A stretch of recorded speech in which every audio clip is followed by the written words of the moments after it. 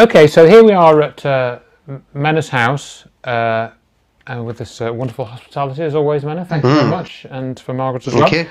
And we decided that we would do this. Carl and I have just been to a conference, the Awaken conference in Medstead, and so we had an opportunity to get together because there was something that Carl wanted to discuss as part of his ongoing research, which was also quite interesting to me because of various parallels and crossovers, which we're going to talk about. And it's to do with the War of the Worlds broadcast from 1938.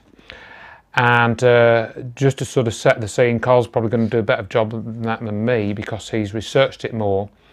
But there's quite a few myths and misconceptions about the broadcast and the build-up to it. In fact, most people don't know about the build-up to it, which I think you're going to tell us about, and then what happened afterwards.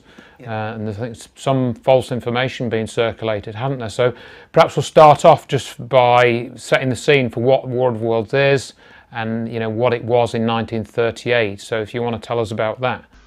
Yeah. Well, basically, what happened was Orson Welles, the notorious, legendary sort of Hollywood producer, writer, actor, director, was heavily involved with drama, plays and things like that, and he was getting involved with radio as well. He'd played several. I think he portrayed the Shadow as well, one of the sort of cartoon type characters for radio and that.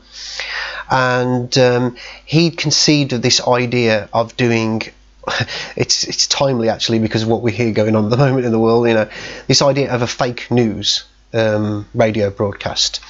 He had no real idea about sort of the context and what it was going to be based on, but that was the basic gist behind it. So that's the first thing, isn't it? No, most people don't know. They just think of this War of the Worlds thing as a drama idea or something. But you're already telling us that he was looking at it not just from a drama thing, but actually from a fake news. That's it. Yeah. Okay.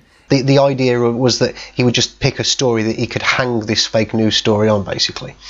And he looked at quite a few stories. He looked at this idea of Arthur Conan Doyle, The Lost World, and things like that. And there was another story called the Purple Cloud as well. Fantasy, science fiction type stories. And as looking at these stories anyway, I could see that none of these stories would have fit in the context of a fact. They just weren't believable enough, The Lost World with dinosaurs rampaging through the place, just wouldn't have worked. And I think it was timely. We were just short of World War II and things like that. Well, we're going to come on to that, aren't we? But so War of the Worlds itself, though, I mean, most people would know what it is, but again, tell people that might not know what War of the Worlds is, and and it's what the story was and this sort of thing. Yeah, it was. But he chose that story, and he and several people who worked at the Mercury Theatre, and they took H.G. Wells' science fiction story, The War of the Worlds, which was originally set in England. In this part of the world, actually, sort of down London way, down Surrey and places like that,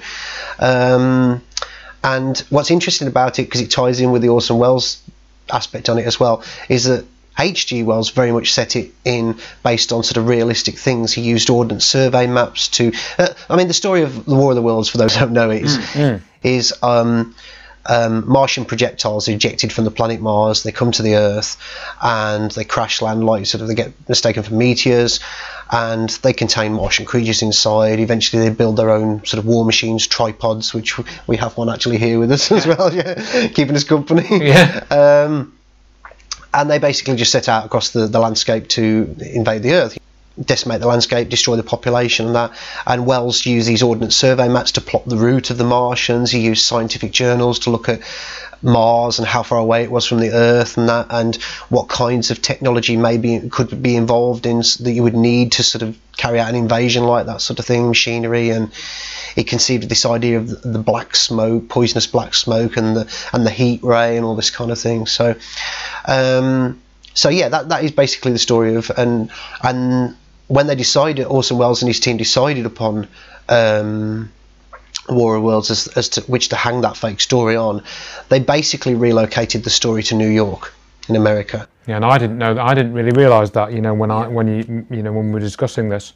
And there had been some adaptations of the War of the Worlds that I found a couple of examples from before the 1938 broadcast that were sort of literature, where they'd reset the story in America. But if memory serves me, I think it was places like Chicago and Boston. Yeah. It was out actually, but as for this big monumental radio broadcast that was going to go out, it was New York, yeah. And they were set in New York as well. CBS was based in New York, where it was broadcast. And so when it was actually broadcast 1938, so what was the date that it was broadcast, and how long was the actual broadcast? Right, it was Halloween. Oh, was it? Yeah. I did not know that. Yeah, it was Halloween. Oh, wow. Let me just confirm that. So, yeah, October the 30th, 1938. Oh, close to Halloween, not actually actual Halloween, but pretty close. It was a Halloween enough. Weekend. It was a Sunday night. It was broadcast. Okay. So they were trying to get that sort of weekend audience. Oh, that is interesting. Okay. So, yeah. And it was about an hour and 10 minutes or something? It was 90 minutes? Just an hour. Yeah, an hour, was it? Right. Yeah. Okay, so we had the actual broadcast, and that would have been a weekend, as you say. It was Sunday night, yes. Yeah, and it was on the CBS. What was the CBS stand for again? Columbia Broadcasting Columbia System. Broadcasting. And so Columbia, yeah. Again, we get all those references, of course. You know, I think so. People can listen to the broadcast. I think it's on YouTube, so you can actually listen to it. And I don't think I've ever actually listened to the broadcast. I've only ever watched a documentary about it. So people can listen to that. And you know, I think we're going to put this on YouTube and stuff. So probably, I'm sure you'll put some links in the description and stuff for people to sort of check it out. Yeah. So looking at that. The real thing that's come out of it, which is often quoted, and we're going to go into this in a bit more detail, is that this idea that it caused mass panic, and you know, and actually in the broadcast, Wells actually says, "Oh, 1 million people have already left such and such a location, haven't they?" It's described like that, yeah. Described It's like shown that. this mass exodus of people moving across. But this is the invasion, of course, that's been depicted in the drama, yeah. And I think that was then repeated afterwards, wasn't it? That lots of people, hundreds or thousands of people, were so concerned that this broadcast was a real event that they actually were, you know, going into the streets and stuff. Yeah. But you know, you've got quite a lot of information, which again, I'm surprised when you told me this, because I didn't think that sort of information was available. But this wasn't really what happened, was it? No. And I think and then we're going to come on to why there might have been a reason for why they wanted to think that had happened, because this wasn't really just, as I said earlier on, a broadcast of a play which was done to, you know, there was more to it than that. It was actually part of a longer sort of scheme of things, wasn't it? Yeah. So we're going to talk about that as well. And you know, so I mean, I think one of the things which I wasn't aware of, which I think we can talk a little bit about now, was this Princeton radio research program or project. So to talk about that for a few. The principal funding behind the radio research project was the Rockefeller Foundation. And what's fortunate is it's quite blatant really how they're doing it, but you can go on to the Rockefeller's Foundation's official website, and you can download all of their annual reports for what they funded things for from from the beginning of the foundation, you know, like 1920s, 1910s, 1920s. And you can see right through the late 20s, the 30s. Obviously, they're not documenting everything. As you and I know, there's a lot of things that they would have been involved with that they wouldn't have disclosed being involved with financially. But they're still pretty blatant about this kind of thing. They were funding numerous theatre projects, and incidentally, one of those projects was something that Orson Welles worked for, along with many of the other players that were involved in the Mercury Theatre that created the War of the Worlds.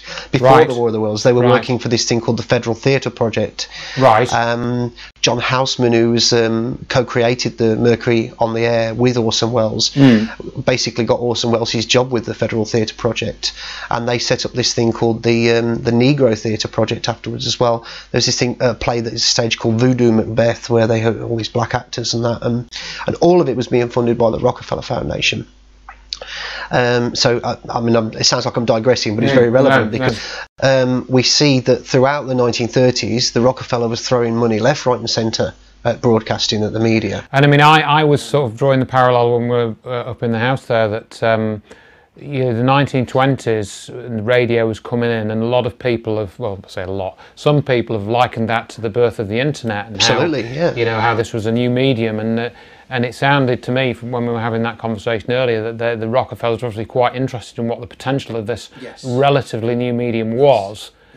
essentially, you know, the phrase again is social engineering. You know, that's kind of the sort of thing we're looking at now, isn't it? Going into this a little bit more detail. I mean, the argument is that people say it's always been about trying to find out what sells, what people will buy, the commercial side of broadcasting and the media and all that kind of thing. But even in the annual reports themselves from the Rockefellers, they do touch upon that, but they're very much talking about how we can influence the minds, how we can change people's perceptions through radio and that sort of thing, and to some extent film as well. Hollywood had, by that point, was going with the film media, not television, but you know. So they're talking about how you could change the mindset, what it was about certain types of programming that people liked, how did they feel, how did they react to it, and that is essentially exactly what the Radio Research Project was about. And the myth of the Radio Research, another myth of the Radio Research Project, is that it began in the day after the War of the Worlds broadcast, that the money was given to them at that point by the Rock. Yeah, but that's not true. It's not. It was a year before the War of the Worlds broadcast had been broadcast, let alone conceived, you know. And so, was it the case? Can you, unless I've misunderstood you, were there some Rockefeller-funded initiatives before War of the Worlds? Yes. That Wells was involved in, and do you have the names of those? You know. Yeah, I mean, so what like I say, the Federal Theatre Project. Was right, the Federal Theatre Project. So, what was that? Just a general? They're doing plays, or yeah, it was partly done through, and ironically, again, some of the funding for that, not only the foundation, the Rockefeller Foundation, but it's also come from the General Education Board, which the Rockefellers created.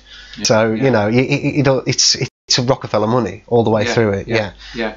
And the idea with that was to try and the term culture in the modern sense comes from that, because this idea was you would go out into the community, you would try and find new ways to create culture through the media, whether it would be plays and things like that, and diversifying again, with the Negro Theatre Project. You know, it's this idea of changing the way you see people acting in the media and all that kind of thing. You know, bringing in these black coloured actors, you know, and that sort of thing. Right.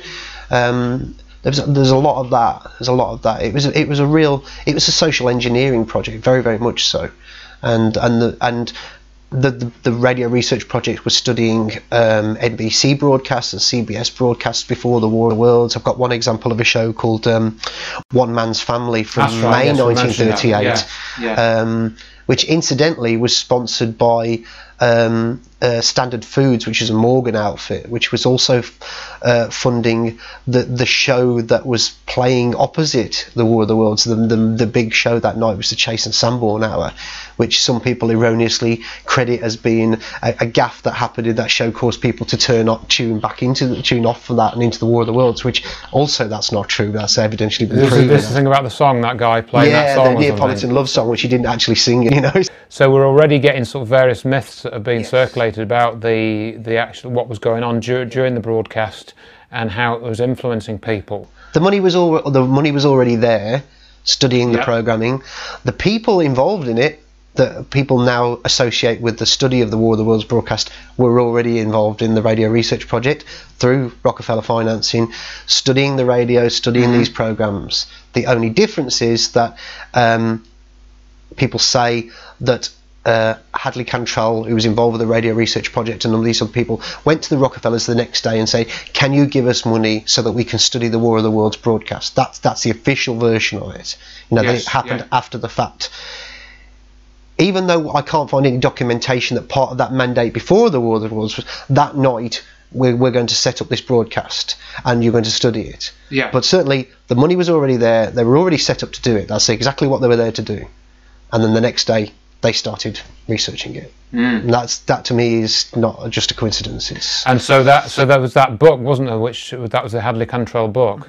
And so that was that, correct me if I'm wrong, that was an analysis of the effect of War of the Worlds. Yeah. And I think and there's the book that's got all the letters in it, that, you know, or not the letters themselves, but account of all the letters. So can you tell us about that, and whether this audience research was actually done, and, you know, what it involved, and if I'm correct that all these letters were studied in this Cantrell book, or was that another? No, that's a different. Okay, right. So yeah, if you discuss those things. So in other words, what we're going to discuss now then is the aftermath of the broadcast. Yeah. And the claims that were actually made about it. Yes. Yeah. Compared to if you go and look look at the documentation for the study, what that documentation actually shows you. Yeah, there was a number of polls, a number of surveys that were carried out, and really extensive. I mean, you've got to bear in mind that one of the chaps that was involved with the radio research project was Frank Stanton, who was a market researcher for CBS. He ended up becoming the president of CBS for many, many years.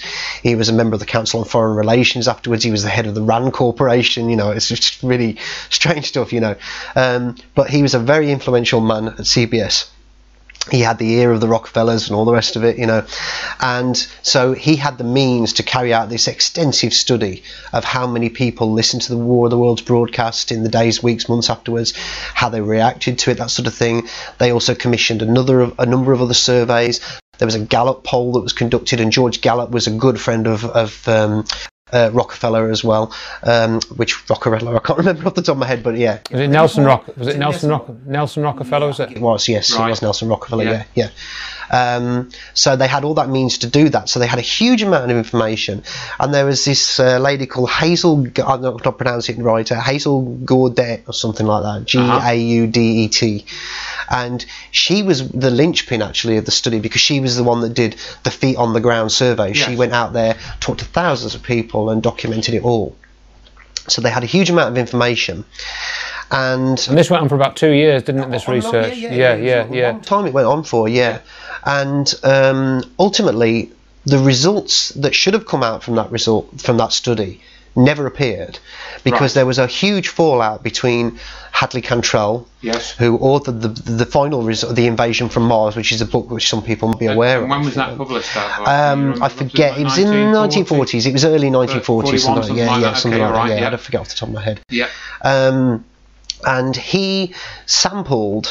Bearing in mind there was a huge number of people. I'll actually read it out for you, because so basically what he did was, I'm reading from his book here. They studied the data, and he said at least 1 million of them listeners were frightened or disturbed, which is very generic, but I'll come into more detail on that in a moment. And that statistical data is curious, because despite the numbers, there was only a dozen or so personal accounts that were actually cited in. I think there was about a dozen specifically named individuals that they used. Of that, so again from the book, we got much of our information was derived from detailed interviews of 135 persons.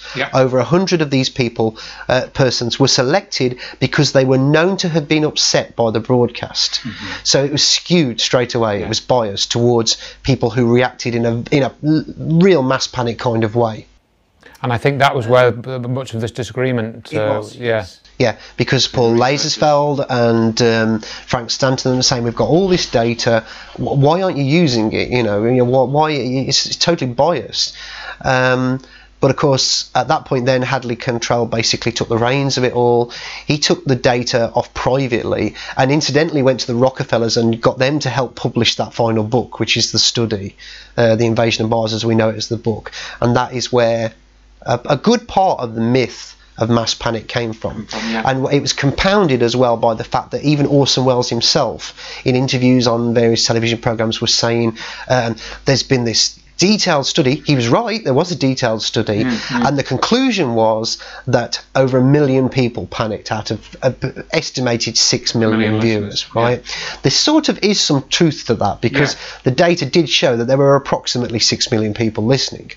If you take that into account, though, compared to how many people were listening to the Chase Sanborn Hour, the opposite, and the overall radio listening audience, it's a relatively very small demographic. It's not. So that overall audience, what we were talking, like 20 million, 30 million, something like that. Okay, all right. Yeah, and there was a reaction from around about 1 million people estimated from that final data.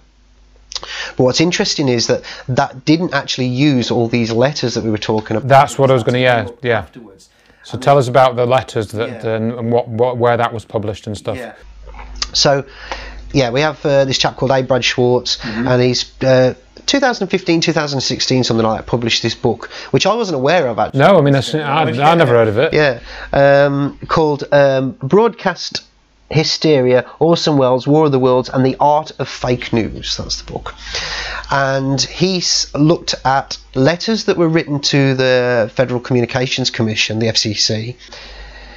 Also looked at letters that were written personally to Orson Welles and to the Mercury Theatre and CBS. Yes. And bearing in mind, I mean, this is not like millions of letters. You know, I think overall about 2,000 letters. Okay.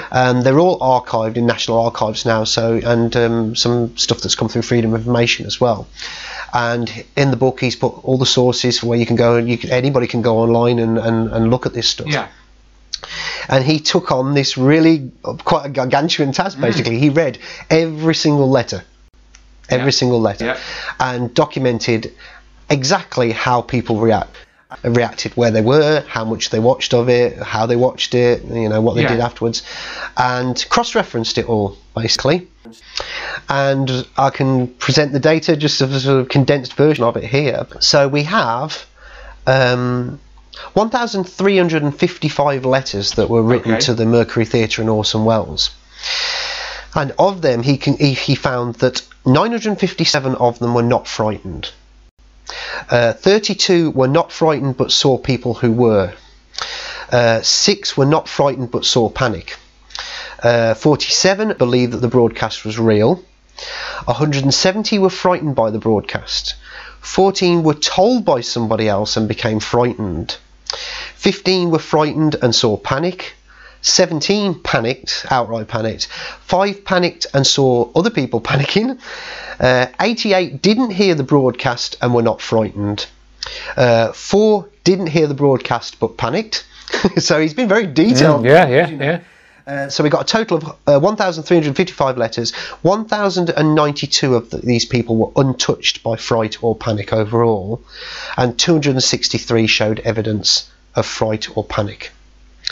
So those are the letters to the Mercury Theatre and Orson Welles, and then we have 619 letters written to the Federal Communications Commission, and we've got 321 of them were not frightened, 12 were not frightened but saw people who were, 2 were not frightened but saw panic, 10 momentarily believed that the broadcast was real, 230 were frightened by the broadcast, 9 were told by somebody else and became frightened, 8 were frightened and saw panic, 4 panicked, 3 panicked and saw panic, 19 didn't hear the broadcast and were not frightened.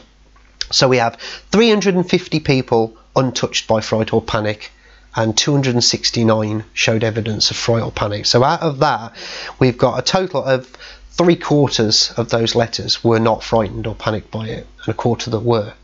So it's a good average to look at. It is, and I mean, if you take that as like a sample, it seems like it's been overhyped. I mean, the only sort of thing I'd say in opposition to that is that there may have been people who ran into the streets, but they never wrote any letters, if you see what I mean. There is that. You could make that case, but then again, we don't have any evidence, you know, no, we speculation, don't. whereas the letters actually are evidence. So, and we also have the data that was gathered from the radio research projects and all the others, and that kind of collates that as well. If you think about this overall figure of 6 million, and 1 million were frightened or disturbed in some way by it, so that again tallies. It's only like, that's a sixth of it, so we go against a quarter of it. But there's also the additional factor of is, as Schwartz says in his book, I could read this out to you actually, because it's interesting to sort of see how he describes it. This idea of the myth is that there was a mass panic. There's no arguing with the fact that some people did get frightened by it and some people did panic, but it's not the way it's been portrayed in history. So he basically, and I agree with this conclusion, he said, these panic scenes of flight and near flight which turned War of the Worlds into the stuff of American legend did happen, but they were very, very rare. No major, because he's looked at the newspaper reports I have as well, so we can back that up with that as well. No major reports reported any deaths or serious injuries caused by panicked flight. There were no car accidents, no miscarriages, no suicides, because that's another thing that's been added into the myth, that people committed suicide and things like that. So that's not the case, as far as we know anyway. Nothing was reported. Nobody took pot shots at a water tower. That's another myth that actually came from, they took a chap from Growers Mill Farm and stood him with his shotgun in front of his farm, took a photograph of him the next day, and it was a publicity stunt. He did not go out shooting at water towers in the hills, basically. But that's Yeah, where I remember hearing that that's story come as well. from as well. Yeah, and Schwartz has a picture of that in the book as well. So, And the other thing that I think you mentioned to me, and I'd never heard of, was this story about the looking for a meteorite. These people that went out to look for a meteorite, which was mixed in with this, and it's said to be part of the people being convinced that this was a real thing, wasn't it? So tell us about that little story. It's a sad story, really, but it is amusing. Basically, what happened was that the Associated Press that we know of today, and there's connections to Rockefellers there as well, actually. Yeah. But although there wasn't a Martian invasion that they didn't report, well, initially, as this was while the broadcast was going on, they made some inquiries, and they contacted the Philadelphia Inquirer, who subsequently contacted Princeton Press Club for confirmation of this story, that a meteorite had hit the ground. So nothing to do with Martian invasions or things like that, So this caught the attention of this chap called Dr. Arthur F. Buddington, who was the chair of the geology department at Princeton. And he grabbed his associate professor called Harry Hess. They jumped into a car and raced off down to Grover's Mill. Yeah. And they were really excited about this prospect that they were going to find, they're geologists and all that, they were going to find a fresh meteorite in the middle of the night, landed on the ground. So they're wandering around haplessly in the middle of the dark in the woods. They didn't find anything. They did bump into a few other people who were incidentally actually looking for the meteorite themselves. Again, weren't looking for aliens, weren't panicking. Okay. They were just curious, just into the meteorite hit the ground, But what's sad about that is, so it's a perfectly harmless thing, that is, and it's typical of the press today. This idea of they reported, they factored it into the mass panic. So the next day we have stories of 2 Princeton universities who were frightened to death by the prospect of the Martians were invading Earth. They'd mistaken this radio broadcast. They'd gone off running into the hills, and tied the meteorite bit into it. It just wasn't true. Yeah. Wasn't the case at all. The total lack of journalistic, going out there and look, which is the same today. The impression that I've built up just from what you've told me today is that the Rockefellers had this project to see how they could influence people's behaviour and opinions and perception, and that project was in the control of people like Orson Welles. They may have not known fully what the Rockefellers were trying to get from it, but if we take the argument that they wanted to make their project look more successful than it actually was, or it convinced more people than it actually did, then they themselves might have gained advantage that, the Rockefellers might have said, you did a good job on that project, so we'll give you some more work. We can't prove any of that, and that's entirely my own speculation, but that was the... But there are a lot of coincidences. Right, that was the feeling. Especially with Wells, Yeah, that was the feeling, because then we go on after the, I don't know whether you want to add to anything to the actual, because we've done the War of the Worlds broadcast, we've done the aftermath and the surveys. I mean, the only thing I would say, is just that if you look at it all, it was the press that did it, and to some degree the radio news media. They created that myth after the fact, and it was gone out of the newspapers within 2 to 3 weeks. I remember. And most of that was what was we were reporting on, was there was a possibility the FCC were going to investigate the broadcast to see whether they'd broken any broadcast laws and things like that. There was a few human interest stories and things like that, but by and large there was nothing more. It was gone. So then we go on to a couple of things which I think are significant. Is in that Orson Welles, he was still involved with the Rockefellers, essentially, wasn't he? And then, so tell us about that and the RKO thing, and how he went on to make Citizen Kane, because I think we talked about the parallels perhaps with the arrangement that Kubrick had to some extent. So to talk about that. I mean, first, before we talk about Citizen Kane, it's worth saying that Orson Welles, again, we were talking about the Federal Theatre project. He also worked for the March of Time broadcast, like a news broadcasting thing for radio. And essentially it was an advertising tool for Time Life magazine. And they would they would source their own news stories and that, and they would just basically, because another thing that was interesting was that it was frowned upon to use real footage and real broadcast stuff at that point in time in radio history. The audience expected things to be stage managed. I think it was the Hindenburg disaster that changed that, because we had the first time that some people had to learn to accept that even though it was played, it wasn't broadcast live, but it was played after the fact. But people were questioning, well, has this been staged? You know, and people were really frowning on that. You know, but so I think that kind of played into the nature of the way in which War of the Worlds could have been perceived, believing that something would be because you were saying that Orson Welles actually used to do impersonations of people to actually report the news about on them the rather than time, actually, because as we were saying it, as you were telling me, and you know, it's obvious really, because recording equipment was probably quite expensive and not that portable, so it wasn't as easy to actually record news stories and then broadcast them. Yeah. So you said like Orson Welles was doing, he was impersonating politicians and industrial leaders and people, you know, all these notable people. You know, he was playing roles. I mean, he wasn't the only one. There was many characters, actors that were doing this for the March of the Time. That was just the way that it was done. It wasn't particularly that Orson Welles was trying to trick people or deceive people. It's just that was the sort of convention then, wasn't it? He learned. He was schooled very well. He learned from that, because he used that in the War of the Worlds as well, because he used an actor to portray this Secretary of the Interior. That's right, but he instructed him to impersonate Roosevelt, President Roosevelt, make it sound like Roosevelt. He wanted to actually have it be Roosevelt that made the announcement in the broadcast, but the CBS lawyers said, we won't be able to get away with that, we'll get sued for doing that. You know, so, and he said, make it nondescript, make it not sound anything like anybody that we could be recognisable. Wells snuck in there at the last minute and said, impersonate Roosevelt. And that is, you know, it does really bring out the sort of fake news type of you know, intent, doesn't it, for it? Because if it was just meant to be like a real thing, they wouldn't need to name specific people to do an impression of, kind of thing, you know. So so that's very interesting. And so it was after that then. Afterwards, he goes off to and the other thing I've mentioned before about that is the March of Time, obviously, run by Time Life, which was financed by the Rockefellers as well. Again, so you know that, it's all around. So he gets War of the Worlds is obviously because of the press around it, gets real notoriety in America. You know, and Orson Welles is hailed as this legend of broadcasting. You know, he could do anything. He really did.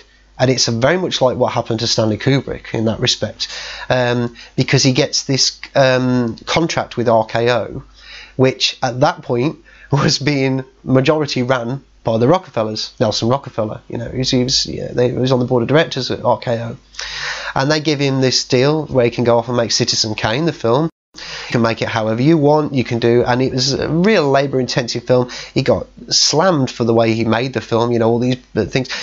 People say that they're all original things that he did with that film, but he milked an awful lot of things that people have already done. But it was the way in which he did it and the way he put it all in there, and it seemed like he'd done it for the first time, you know. So you know, he was riding high. There was nothing he could do wrong, you know, and that is the contention that some people come across. I'm not sure how much I would go along with that, but I can see the parallels that people who talk about when we come to this idea of the overall psyop of the War of the Worlds shortly. But if you accept the fact that he was tasked by the likes of the Rockefellers to do this psychological experimentation with the broadcast, and then the way it was the mass panic was publicised afterwards, and you are thinking. There's a line in Citizen Kane actually where Kane says, "I don't believe you hear everything in the radio," you know, and it's like he's nodding and winking at the captain. He wasn't doing an impression of Richard D. Hall, was he, at that point? Only half of what you believe. So that's what he was doing, and people say maybe. I mean, also bear in mind that Citizen Kane is based on Hearst as well, you know. Okay, I don't know anything about that. It's alluding to this idea of newspaper magnates and all that kind of stuff. Oh, okay. Yes, of course. You know, so it kind of ties into the Morgans and the Rockefellers again and all that. So, you know, and people would say, well, why would they have let them do that? Because they were financing him at that point then through RKO. But he did, and people say it's a bit like what Stanley Kubrick did. With The Shining, and we have the carpet on the wall behind us, you know. You know, I mean, with the NASA stuff. Yeah, that's right. And I mean, while we've been talking, I'm thinking, well, to summarise an idea, and it is an idea, it's total speculation, that, you know, Orson Welles helped them fake an alien invasion, and Kubrick either acted as a consultant or maybe helped them fake the moon landing. You know, maybe not like that really. No, but it makes you think. Yeah, makes you think. Yeah. So there's parallels there. And then I think. But the difference is obviously with Orson Welles is he basically screwed up his contract with RKL very, very quickly because he took too many liberties, and they renegotiated his contract with him very, very quickly, and they reined him right in. And that really was the only success he had in his career. Legendary, obviously, and a fantastic director and actor, but. I think it was appreciated more after the time, wasn't it? When it was released, it was critically panned. It was because I'd never seen it, and I'd heard it. I think I'd seen various. We're going off the point a little bit, but seen various film lists, you know, saying what the best top 10 films, and Citizen Kane was the number 1 or number 2 or something, you know, and I'd never seen it. So anyway, interesting thing.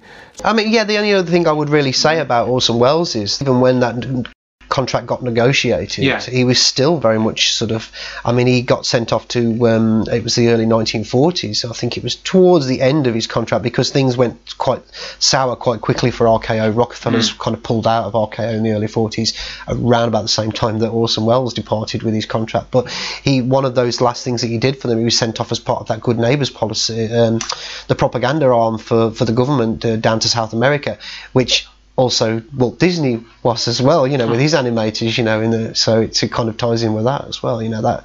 And there's a number of people actually, I think, I can't remember off the top of the head, but I think Reagan might have been one of them as well, actually. I'd have to confirm that, but there was a number of people that I found, actors and key people at that point early, you know. And so what was the Good Neighbours thing again? I think you did mention it to me. I can't remember. It was basically to acclimatise it was propaganda in South America, the perceptions of what was actually going on in the world with regards to Europe and the Nazis and things like that, the heating up for the Second World War, and what was going on actually in the Second World War. And were they making like alloys? Were they making documentaries? Or? Yeah. There was this guy that coined the term documentary that you mentioned, wasn't it? I mean, that was a bit earlier for that, but that was one of the things that the Rockefellers document in their reports, that 1925 this was, so over 10 years before the War of the Worlds, and the Rockefeller Foundation funded a project by this chap called John Grierson, and he was an academic who studied social sciences and the mass media, so social studies. So it's that kind of thing, and his job under that project was to study the influence of films on public opinion. So, and he later became a film director in his own right, and like you say, he coined the term documentary. There's a number. There are many things you can read. They make for fascinating reading if people have got the time to sit there and read those reports, because it goes on. I mean, you're going into like the 40s and 50s when they were financing the New York Museum of Modern Art and all that kind of thing. You know, the Rockefellers. So it's. So I think the next thing to mention then is the Polish border incident, which was, you know, meant to be the start of the Second World War, and there was a apparent reference in one of Hitler's speeches as well, which was new to me as well. So do you want to mention that? I have actually confirmed it. I mean, it's you know, it's bizarre. It's got November the 8th, 1938. So it's just over a week. Couple of weeks, isn't it? Oh, wait, over a week. Just over a week after that. Just over a week. Hitler standing there in Munich with his speech, and he says, obviously this is in English, I'm not going to do an impersonation of him. He says, I have to do everything and will do everything to keep Germany so well armed and equipped that her peace can never again be threatened. That does not mean that I will start a war scare in the world, a panic, perhaps an impending invasion of Martians. Very interesting. So right. So what was Hitler, how was he briefed, you know? So we jump forward, less than a year later, August 31st, 1939, and this has been documented as well now. Yes. We have a secret SS unit that basically staged a mock attack on a radio station in, is it Gleiwitz in Germany? Just across the border from Poland. And this unit wore Polish uniforms, military uniforms, and they burst into the station, and they laid siege to it, and I'm just reading from my notes here, That's all right. It's bizarre. They began broadcasting in Polish that they were the vanguard of a Polish invasion of Germany. And the men fired their guns into the air. They left behind apparently a dying concentration camp inmate who was dressed in a bullet-ridden civilian clothing. And if you look, and it's been suggested as well that was orchestrated by Heinrich Himmler as well as and the Gestapo. So make of that what you will, but certainly it happened and it was staged. Yeah. But we have the next day, basically, Germany declares war on Poland, and says that Poland attacked us last night, and they cited this broadcast as being real. Yeah, so it's So a false flag. It's a false flag of the Second World War. Yeah. False flag. And I suppose, unless there's anything you want to expand on in that bit, that sort of logical next step is the, the 9/11 false flag. Yeah, and some of the parallels that you'd found there, just in terms of sort of, not so much any people, but some of the narrative that was in the War of the Worlds. You've drawn parallels between that narrative that was given both by H.G. Wells and perhaps in the Orson Welles broadcast. Yeah.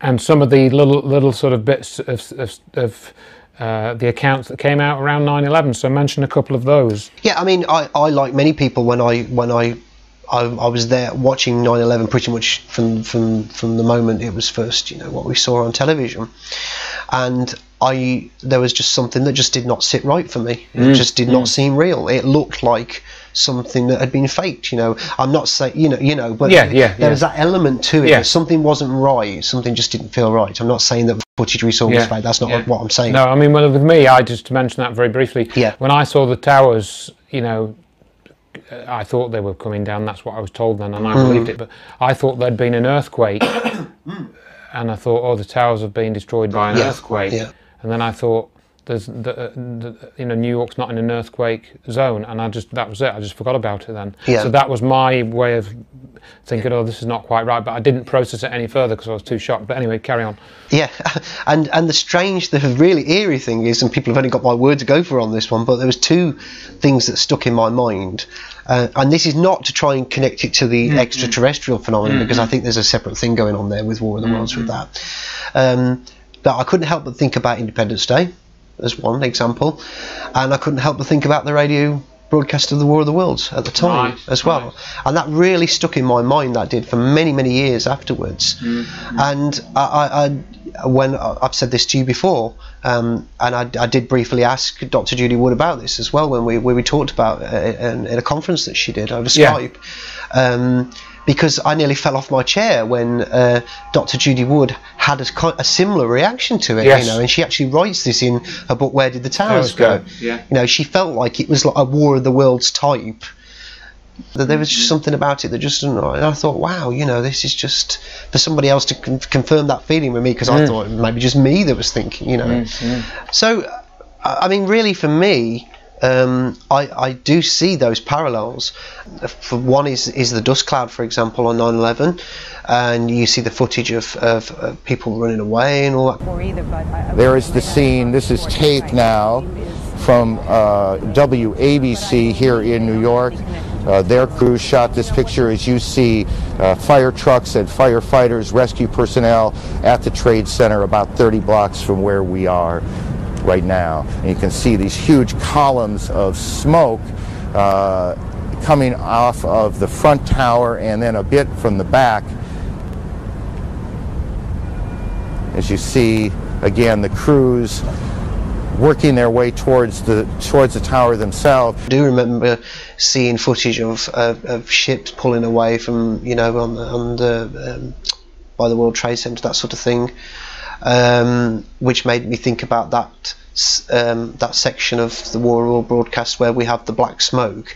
I don't like the comparison in terms because of it being black. I don't want to say that the dust is black. But it's still that idea. It's moving, and the reporter is actually it's moving this street. It's now on the next street. It's now on the next street, and the people are running. I'm speaking from the roof of Broadcasting Building, New York City. The bells you hear are ringing to warn the people to evacuate the city as the Martians approach. Now I look down the harbor, all manner of boats, overloaded with fleeing population, pulling out from docks. The enemy is now in sight above the Palisades. 5 great machines. Now they're lifting their metal hands. This is the end now. Smoke comes out, black smoke drifting over the city. People in the streets see it now.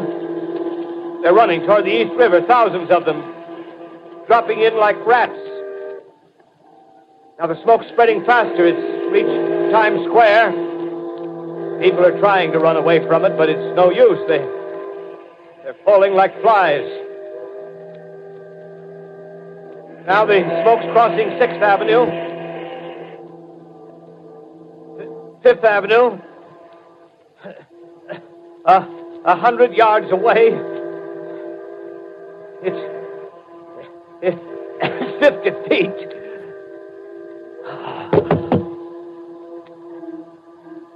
For me, it just evoked that scene, those scenes of people running away. You could see the dust cloud of the destruction of the buildings on 9/11.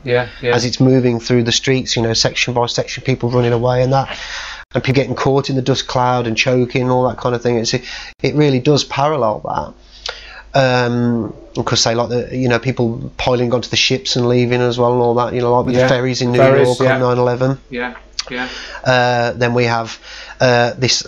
Even if you think of things like people going out and looking for holes in the ground, I mean, it makes me think of like the Shanksville thing with the with the plane, you know, or that alleged scenario, you know, and there's just so many synchronicities there. And people might look at it and say, "Oh, that's a bit of a stretch," you know. But it's just we're just observing that. Really. We don't know if there's any significance. No, I'm not saying, but you know, I'm just noting that. The idea as well of, as in the War of the Worlds broadcast, which is at the core of what this is all about, idea of being told that you are being invaded by aliens, you know, in War of the Worlds, and then being told you're being invaded by terrorists. So that's the same sort of psychological triggers. Yeah, it is. Very much so. Is what we're saying. Potentially. And of course we have Roosevelt you know, the Secretary of the Interior, sounds like the President, saying we will not be beaten, we will not be, you will prevail, and all this, and there's all Bush doing it on 9/11 as well, you know. So there are parallels there in that respect. You know, and we could make a case that they were sort of doing research into how to deliver a potential news story to have the maximum effect on people's perception. They started doing that as early as 1938. I think so. So by the time they got to 2001, you know, they probably pretty much got it all down. Got a good handle on it, You know, because that's sort of 63 years, if my maths is correct, that they potentially were working on that type of you know, strategy. So one of the other figures then, Carl, that's cropped up in this thread of the research is a character called C.D. Jackson, and there seems to be some kind of unusual coincidences or links or whatever you want to call them about this guy, because he has some connection to the War of the Worlds broadcast, but I think it's rather tangential, isn't it? And then, but he was also involved with NICAP, which was the National Institution. National Investigations Committee on aerial phenomena, wasn't it? So they were basically looking at UFOs, weren't they? So tell us about C.D. Jackson and what his connection to War of the Worlds scenario was, and some of the, you know, coincidences, if you want to call them that, in relation to one of the other famous UFO cases that has been discussed many times. I mean, it is, like you say, it is very tangential. Because where you look, because there is this notion that out and out the broadcast was a psychological operation, you know, it's orchestrated as well as a study afterwards. And depending on what sources you go and look at, some will say certain people will insert C.D. Jackson's name into it, and they'll say C.D. Jackson was doing it on behalf of the Rockefellers. And this is a very, very difficult thing to prove. So initially I wanted to look at the kind of people who were saying that and in what context, and I found it interesting that the main people in this was because it's worth mentioning actually as well. We'll start with the 1970s actually, because Orson Welles made this film called F for Fake. I wanted to mention that as well. I can insert the clip into this. Yeah, I do. It made this 9-minute trailer which never got aired, but it was eventually put to the DVDs for this F for Fake film. And in here he talked about secret sponsors of the War of the Worlds hoax and whatnot, as he calls it. But he says these secret sponsors were extraterrestrials. And you could, and you can say, well, you can believe that if I'm not going to do it. He says you can believe that if you want to. Who knows, and all this kind of thing. And we'll leave that to you for now, and all this kind of thing. It's very sort of over dramatic. Ladies and gentlemen, suppose I come right out with it and admit to you now that my old Martian hoax on the radio was, well, not exactly a hoax.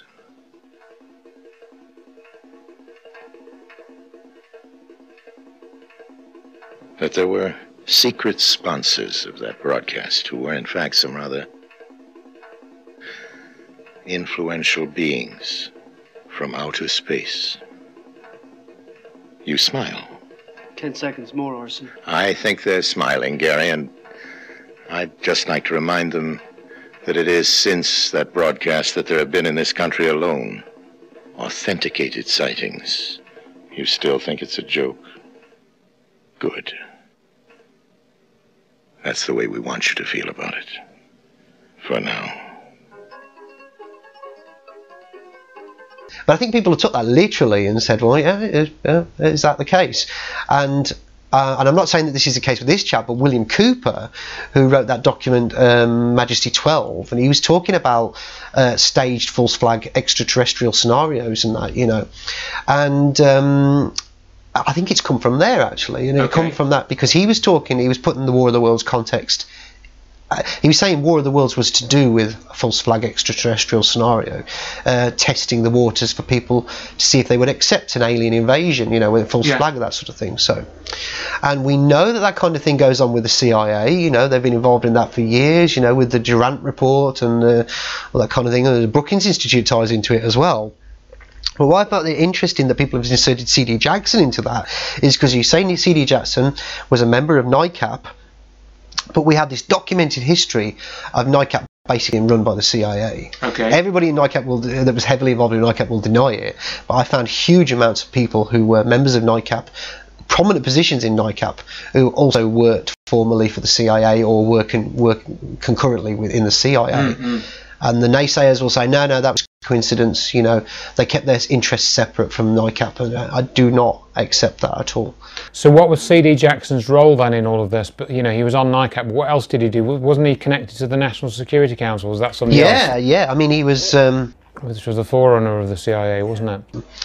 And just a few bits and pieces I found about him, that he graduated from Princeton University, so we've already got a tie in there with the Princeton Radio Research Project, and many of those involved with it were Princeton luminaries anyway. So he worked in the media, in the industry. He worked at Time magazine, so we're tying it in there as well. He was involved with this anti-isolationist group in 1940, so we're after the broadcast now, called the Council for Democracy. He was one of the main funders of the British Security Coordination for the Fight of Freedom group. As other members include the likes of Alan Dulles, Lewis William Douglas, and people like that, and Elmer Davis, who worked for CBS as well. So he was, close connections with Ian Fleming as well, things like that. So interesting chap, C.D. Jackson. really. And during the Second World War, he became a special assistant to the ambassador for Turkey before joining the OSS in 1943. So we got a forerunner of the CIA there. And the following year, he was appointed Deputy Chief of Psychological Warfare Division at Supreme Headquarters Allied Expeditionary Forces, SHAEF. So it's a prominent role in psychological warfare. So I think that is the reason why. Of course, he went on to become managing director of Time Life magazine after the war as well. So I think this is why people have been tying this in constantly. If we look at his role involved with the OSS, which subsequently went to be the CIA, and he did work ad hoc with the CIA as well. So we jump back to the stuff with NICAP. And we look at all the muddling that's gone on there. And what I thought was really interesting, you saying about some of these prominent cases that came out of NICAP. And I didn't know this until really recently, actually, out that one of the key initial people that interviewed Betty and Barney Hill over their encounter was C.D. Jackson. He was appointed to do this by Donald Kehoe, and he was the one that put them under hypnosis and got that initial account from under hypnosis, which has been muddied all over the place. You know that. So I think you can, if we can acknowledge there at that point, knowing what you and I know, and what many people will know as well about that with Betty and Barney Hill, if he was involved in muddling, which is psychological warfare for the intelligence community in that regard, UFOs, then it would stand to reason that he would be doing that for the media as well. So I think that is why people have tied C.D. Jackson into it. If they want to give the false flag ET angle to War of the Worlds, that would be the way they do it. Unfortunately, it comes to a dead end with C.D. Jackson, because with all of these circumstantial evidence, there is no hard evidence that C.D. Jackson was connected to the Radio Research Project and the broadcast at the time. So it's just a contemporary of the events, not necessarily connected to them. That is where it all falls apart on that point there. And I'm not saying that there may well be evidence out there. Yeah, it's just but that is sadly where it ends with that. Okay. So I believe then, Carl, that what sort of prompted us doing this is that you're working on this new book, which is going to contain this information, which you're still in the process of, adding bits and pieces and just finding out bits. So tell us about the book. Tentatively at the moment, it's called Popcorn for the Mind, but it's basically a study of the ins and outs, the nuts and bolts of the way the media works, where television came from in the first place. What was the intention behind it? Is there any truth to this idea that it was social engineering from the get-go? Worldview warfare, if you want to call it that as well. It gets into the realms of mind control. I'm looking at the physiological effects on people as well. This how it, the alpha state that people go into when they watch television, how it affects people's sleep, how it affects people's ability to dream at night as well, and things like that from watching too much television before they go to bed. We talked about that, didn't we, a little bit before. And the audible levels as well, the subaurals and things like that, subliminals as well is another area. But when you're looking at all this, and I wanted to look at fake news as well, I don't like using that term because it's been spun now, but fakery in the media, let's put it that one, and obfuscation, that sort of thing, and that looking at newspaper reports and news articles and things like that, and it did naturally bring me to the War of the Worlds. And I was going to, just because I'd mentioned it in Science Fiction, the Hidden Global Agenda, I did a chapter on that, which is sort of an overview of it, and I thought, shall I just give that like a token nod, or shall I go and do a little bit more just to see? And I did, and I went away, and it was weeks and weeks and weeks went by, and I ended up with over 100 pages of so there's a possibility that it may even be a book in its own right at the moment, if I have more, because it's still an ongoing thing. But if not, it will be a big part of the Popcorn for the Mind book. Okay, well, I look forward to finding out more about that when it comes out. And I think we're sort of going to post this in the next few days, couple of weeks or whatever. So, and I think you're going to edit some stills in and that sort of thing to just sort of inform the discussion. But for now, I'll say thanks for spending some time with me today just to go through this. And it all adds to my knowledge and understanding of the way that these shenanigans are working. And I hope that it adds to other people's knowledge too. Hope so, yeah. Thank you. Thank you.